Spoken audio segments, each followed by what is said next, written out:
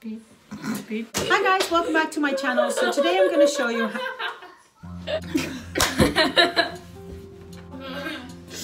Hi guys, welcome to my mom's channel.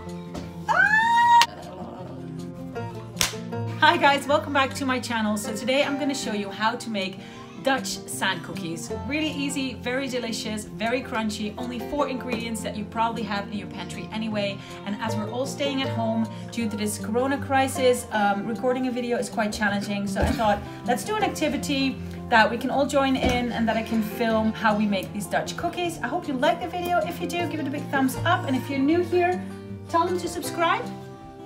And the bell. Tling, tling. No, that means hit the bell. Okay, so first subscribe and then hit the bell. Thanks for watching. Bye. Bye.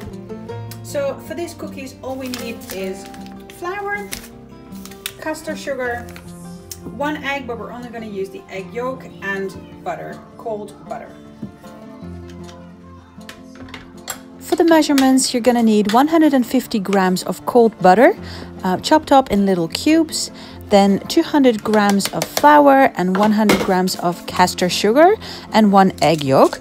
Put it in the food processor to make the dough, and when the dough is ready, put it in the fridge for half an hour to rest.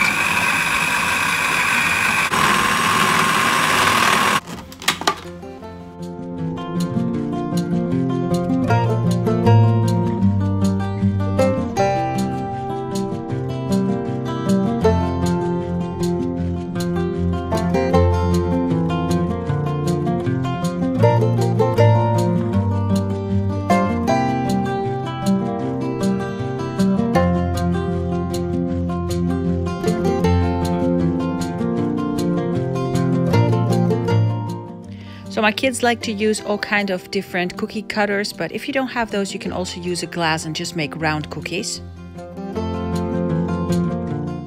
Put the sand cookies in a preheated oven on 175 degrees Celsius or 350 Fahrenheit for 10 to 20 minutes, just depending on how thick they are. Just check out regularly, you will see when they are done.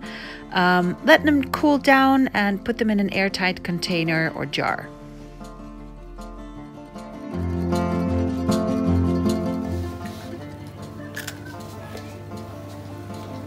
Lekker?